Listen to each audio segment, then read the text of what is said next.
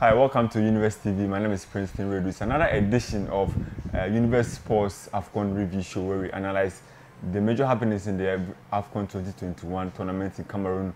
The boys have been separated from the men. I'm talking about the group stages. It comes to an end, and then we have now 16 teams that are going to participate in the round 16 stage. Now, the Black Stars of Ghana are out. The holders, Algeria, are also out. Who could have thought this would happen in this year's AFCON? After this short break, I'm going to introduce my guests, and then we take off from there for a discussion. Don't go anywhere.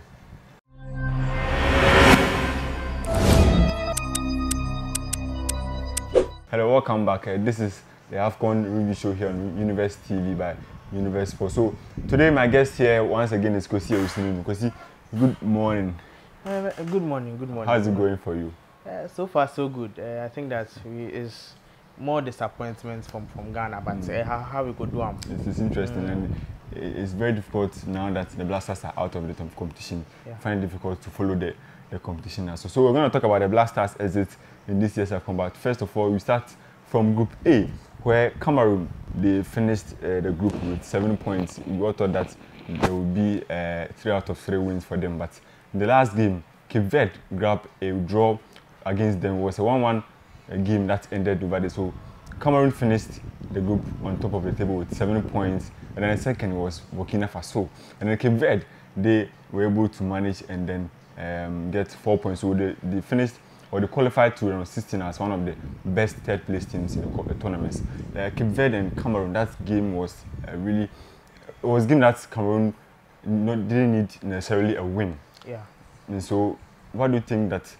Do you think that that was the reason why Cape Verde was able to grab a draw against Cameroon, or they were just good on the day? Yeah. So I said in previous episodes, and you see from round 1 and round 2 that they wanted to win from round 2 and round 1 and round 2. But I look around 3, realize that they weren't really in for it. They knew that they had already qualified. A point to just make it, the points go up just a little bit to 7 points. So it wasn't really necessary for them to really qualify. And then they, as a host nation, realized that all the big guns were in the stadium for that particular encounter. Samuel Eto'o, the FA president for Cameroon, and all were there. So it was just something to really show that yes, they are Cameroon and they are in to make a statement going ahead indeed for the round of 16. It wasn't. I don't think if you were the previous games and compared to the Cape Verde one, it wasn't one that they were really in to win. They were just playing some, if you put it that way. Vincent Abubakar adding to his tally. That's the really most important thing for them.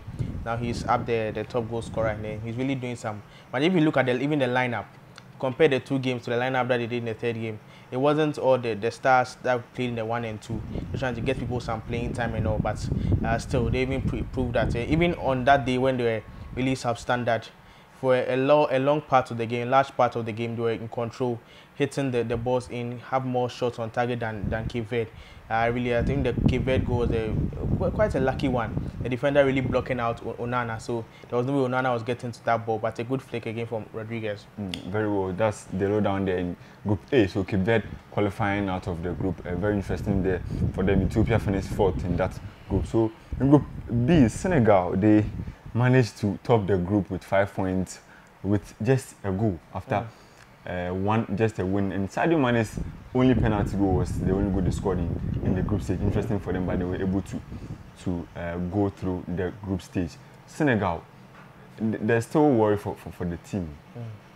Do you think that they are going to be able to handle the pressure in the next round of the tournament, where they are still struggling to find the goals? Because the other competitors like Nigeria, Cote d'Ivoire yesterday did it to Algeria. Do you think that they will be able to make it to the next stage? Yeah, I think that it depends on who they will face in the round of 16. And then for Senegal, I think that there's a lot more that needs to be done for their team. In this 3rd round, realize that the players that had COVID are coming back. So Edouard Mendy was in post, the FIFA best goalkeeper was in the post for them as well. So coming back from COVID and the rest. So gradually the players will gradually get back into the team, and we know the Senegal to be as strong as they were ever. But then if you look at their performance so far, that penalty really being very important. The rest are being draws, and I think that it goes down to how substandard the rest of the group teams were. That's why Senegal qualified. They qualified with just 5 points. Second in Guinea had 4 points, and then Malawi also had 4. So separating them on goal difference. Really. Zimbabwe, who finished last, also had 3 points. You understand? So the group was very open. Very, very open group, and a lot could have happened on the last day. Imagine if Senegal had lost that game, Zimbabwe won 2-1. It would have been a whole new ball game all over. So I think that for Senegal, there's a lot more that needs to be done. But then gradually, as they move forward, the players who had COVID, they had at the beginning of the tournament, they had like 10 players out through COVID and injury. So these players are coming back gradually, and then we'll see that going forward, the Senegal team will be the Senegal team we know. All right, so that's the lowdown there in Group B. Senegal, they managed to top the group with 5 points and +1 goal over there. Now to Group C, where there's a whole lot of drama, a lot of issues over there. Morocco, the favorites, they eventually topped the group with 7 points after the 3 games. They managed to beat Ghana and also beat Comoros in that group over there. So Gabon finished second. The Comoros surprisingly finished third. So they qualified to sit in. The Black Stars of Ghana also finished last in that group. Not good news for the Black Stars at all. Because going into the last round of games, you predicted that it was not going to be easy for the Black Stars of Ghana against Comoros. I'm not sure you thought that it was going to be that bad against Comoros. It was going to be a 3-2 defeat. Well, I mean, for the Black Stars, really, I'm even surprised they were able to get 2 goals because the Comoros team bossed that whole game from the very blast of the whistle. So first 5 minutes, you go in a goal, double your lead, and then go on to have a third. So even for me, the Black Stars even did well to even get those 2 goals because the Black Stars were very bad. They have been very bad throughout this whole tournament. Interesting, the 2 goals came after the red card, so they were 1 man down. Yes, a very contentious red card. I'm still not so certain about it. I think for me it wasn't a red card. It's a 50-50 challenge, and if anything, the worst should have been a yellow card for Andre Ayew, but going straight for the red, I think was a little too harsh. But then there was head injury for the goalkeeper, so the goalkeeper spilled the ball. It's the 50-50. You and I are going for it. And if you look at the videotape slowly, Andre actually got a piece of the ball before the keeper did, when the keeper spilled it. So it's a 50-50 challenge. And then there's this always said that in the goalkeeper's box, the right or the doubts given to the goalkeeper, not the player, understandable. But the straight red, I think for me, was too harsh. The worst Andre should have gotten was a yellow card. Yes, it's a foul. Yes, he got the contact on the goalkeeper, hit his head and the rest. But then it's a 50-50 challenge. We're all going for the ball. Football is a contact sport. I mean, I think that it was just too harsh on the side of the referee. But I think that it all led to the spirits downing for the Black Stars. But let's talk about the first goal. The goal came just 4 minutes inside the game. Yeah. What's really happened? What went wrong for the Black Stars? The plan of them was really a 2-on-1 affair, really. So they really cut off Baba Rahman. They sacked Baba Rahman in. It was a 2-on-1, 1-1, and then they moved. They clear out Baba Rahman. Then you are left with Alexander Djiku and then Partey. Alexander Djiku and then Amate. And even instead of Amate to go and close the ball, the other went back, probably blocking out Wallacott, didn't see the ball. He was locked on his line. When the ball is hit, you realize that Wallacott is just standing there because he can't see the ball. Instead of Amate to go for it, close down the player, make sure he doesn't come onto the right or left foot. When he got into the box, he had 2 options, that's the Comoros player, to either pass it or shoot himself. And then because of the block on Amate, he decided to shoot the ball because the keeper couldn't see anything. If you look at the angle from behind the goalkeeper, behind the post, the camera behind the ball, you realize that Wallacott couldn't see anything. And that for me is like bad defending. The 2 defenders, then they were isolated. They couldn't very isolated. So it means they should have been covered for Baba Rahman. Exactly. But in the lineup, we didn't see any defensive midfielder that was going to do the cover up for them. You think that the lineup was wrong for the day? I think that yes. I think the lineup in the center of midfield, you had Thomas Partey and then Tre. Tre and Partey are very creative players. There's no one tracking back. And yes, Baba Rahman, Baba Idrisu was injured getting to the game, so that means no defensive cover at all. You get me? So that really from the very off, from the lineup to the gameplay. In fact, throughout this whole tournament, I think that there have been so many mistakes that have led to the demise of Ghana from this AFCON. Very well, interesting there. So, lastly, so where do you think the Black Stars go next? Because they're still AFCON next year, and the future of Iliban Rivers too is still in limbo. You think we should keep him Well, I think that sacking him and going for a new coach would just be a cycle all over again. You finish a tournament, the coach doesn't do well, you sack him, bring another one, he doesn't do well, you sack him. We have to, it's high time we have to have a permanent solution for the Black Stars. And that for me is having one coach who will continue having a same team that will guide them, teach them as game and game. When we have the World Cup qualifiers in March, sacking him now, we are in January, they will get a coach latest by the end of January or February. He has less than 28 days in February to get ready for them in March. You understand me? And most likely, we get a new coach by February and the rest. We are not qualifying for the World Cup. You understand me? So have him there. He has already said for him that his primary target is the World Cup and not the Africa Cup of Nations. So the Africa Cup of Nations was more of a trial test for him to see the players that he has. But if you say that, I find it very interesting because on that day when Emilio was unveiled, his targets, 2 targets I remember was that he should win the AFCON, which was promised, I think, $300,000 or so. Yeah. And then the World Cup was also $300,000, making $600,000. Sure. So if he says his target was the World Cup qualification, not the AFCON, I find it very interesting. Yeah, so that's also his words and not mine. But then, if you look at he has only been appointed less than 3 months. The back and forth, getting the team together, flying all the way to Dubai. I don't think that's ample time to actually get a team together. And you can make a classic example of Jurgen Klopp at Liverpool. He was there 5 years, building up a team. That's 5 years. Liverpool ended up always finishing out of the top 4, 5th, 6th, 7th, and gradually, now look at how Liverpool is now. Contending for the title, Manchester City and Liverpool. That's what I'm just trying to put out there, that it doesn't take 3 months to build a team. There needs to be regular supervision. You changing a coach won't do that. But because this is a national team, we already have the players available. We already have the talent available. Do we have the players available? We have. I don't think that.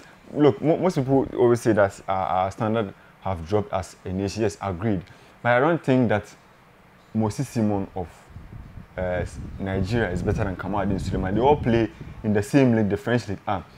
Moses Simon plays for Nantes in the league. Kamaldeen plays for Rennes. Kamaldeen has virtually dominated the league, a league that's dominated, or it has Lionel Messi, Neymar. He was judged the best dribbler in the month of October, or so, the best player in the month of October.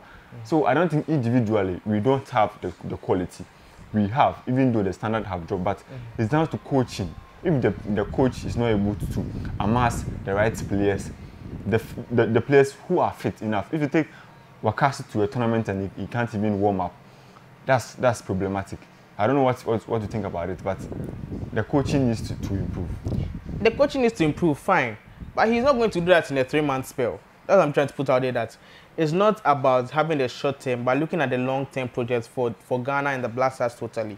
You mentioned Moses Simon. Moses Simon, in the last game of the Africa Cup of Nations, he came off the bench.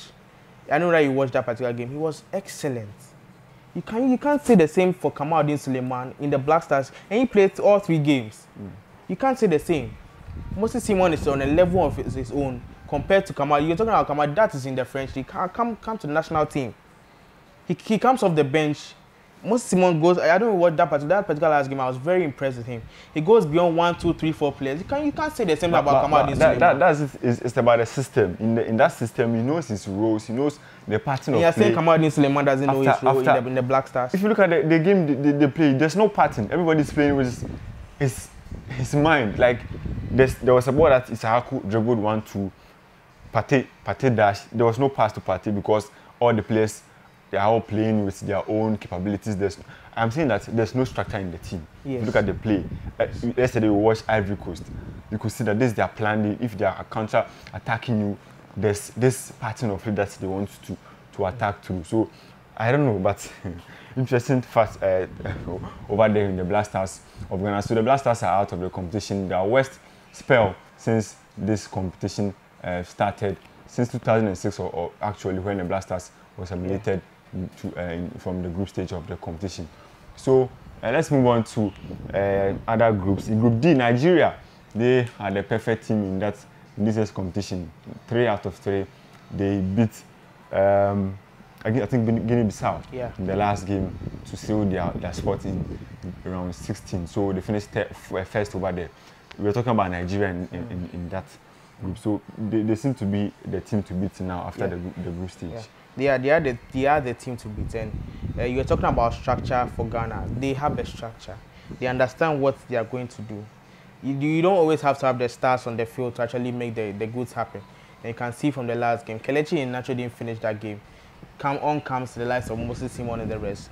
You can realize that the form hadn't dropped even after the stars had gone off. Kelechi Iheanacho came off. A lot of other people also came off. Everybody that came on for Nigeria, they understood that this is the gameplay, this is the mindset, this is how we are moving forward to beat the squad. And that is what Nigeria has over most of the countries in this tournament. And I think that for me, they are the team to beat. And I think that for the coach as well, he's trying to lock down a permanent job for Nigeria. Interesting. So he's on the interim. Have a man to replace him, and then he will take over the technical directorship after. So I'm wondering how the new coach coming in will also continue his spell. But on that game again, this is a game that they didn't need the win because they are already qualified. But the agency of getting the win means that there's this unity in the team, and then they are for the task in this year's AFCON. So that's it for Nigeria. Now, Egypt, in that group, they managed, after all the struggles, they finished second, and then with 6 points with plus 1 goal. I do think that going forward, Egypt should find a new strategy of getting goals because it looks like they're still depending on Mohamed Salah. I think that they have a lot of players in store. I think that they have to get the burden of Mohamed Salah. Yes, he's a very good player. He's their top man. But then, if you watch the game, he didn't really turn up in the last game, and even the goal came from a set piece, header inside. So you have to look at other alternatives in getting goals. Because if you look at Mohamed Salah all the time, he's also a human being. He's not perfect. There are always games that he will not get on his top side. So moving forward, I think it's actually lucky on the side of Egypt that they got to qualify because they didn't start well. 1-0 victories. So that's nothing really to write home about. For an Egyptian side who have won this competition 7 times, they are the side who have really dominated this competition. So for them and the pedigree that they've come into the competition with, this is not the Egypt that we know. So there's a lot more that needs to be done. But I think that going forward, they have more time. Their next game is next week, so they try to actually get the goods going in the round of 16 for them for Egypt. But they have to look for other alternatives. That's the main outline after that. Well, interestingly enough, Egypt they take on Cote d'Ivoire or Ivory Coast in the round 16 stage, and Ivory Coast yesterday they didn't spare Algeria at all. They even though after making it to the round 16, they still wanted to knock them out, and of course they beat them 3-1. So Algeria are out of the competition. Algeria in fact, every statistics go in their favor. They are able to dominate games. They are able to control games, and they are able to create chances. But what's lacking is the goals. I don't know what Jamal Belmadi, the head coach, had not done in the game. I don't know what's wrong with the team Algeria. I think that for Algeria, it's just down to them not having the players really. If you look at the players from the 2019 Africa Cup of Nations and then this time, there's been a significant drop in the quality of the players, if I put it that way. Then Riyad Mahrez as well, missing that penalty. If you look at the chances that they actually missed, Ivory Coast went as top as they, even though they got 3-1. But then, imagine Mahrez has scored a penalty, and a number of saves that for me were lucky on the Cote d'Ivoire side. If those wins had gone, they would have got something out of it. But the Cote d'Ivoire were just too good for them, and even up to about the 90+2 minutes, they were still going for catching them on the counter attack. They weren't relenting at all, trying to make a statement that the likes of Sebastian Haller, Wilfred Zaha, and then Nicolas Pepe are not trying to come and play in this tournament at all. They're actually in for the win, and they were really boosted with the addition of Serge Aurier. That particular game was superb. The captain on the day was very superb for them, and I think that with that in mind, they will try to go for it. They have this height advantage, both in attack and defense, that has really served them well. So if you can't cross the ball really for them, if you want to score them, you can't really cross the ball because they have 2 height-worthy people in defense that will always head the ball away. In front, you have the likes of Sebastian Haller, and you have somebody who really crosses the ball like Nicolas Pepe on the left, on the right, and then Wilfred Zaha on the left. So no matter if a cross comes in, you always know that the aim is for Sebastian Haller with the head. So then you are always you always be at a difficulty really. Sebastian Haller is good with his head and his foot as well.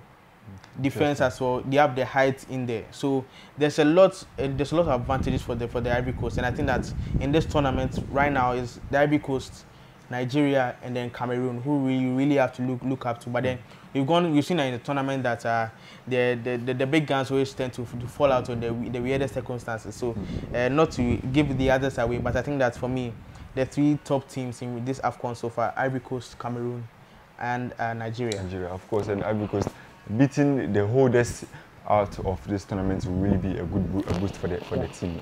Coming up against another North African side, which is Egypt over there. But for Algeria, it's a repeat of history for them, because in 1994, when they were defending the trophy that they won in 1990, they needed a win against Ivory Coast in the last group game, but they lost in that game. They were knocked out in the group stage again.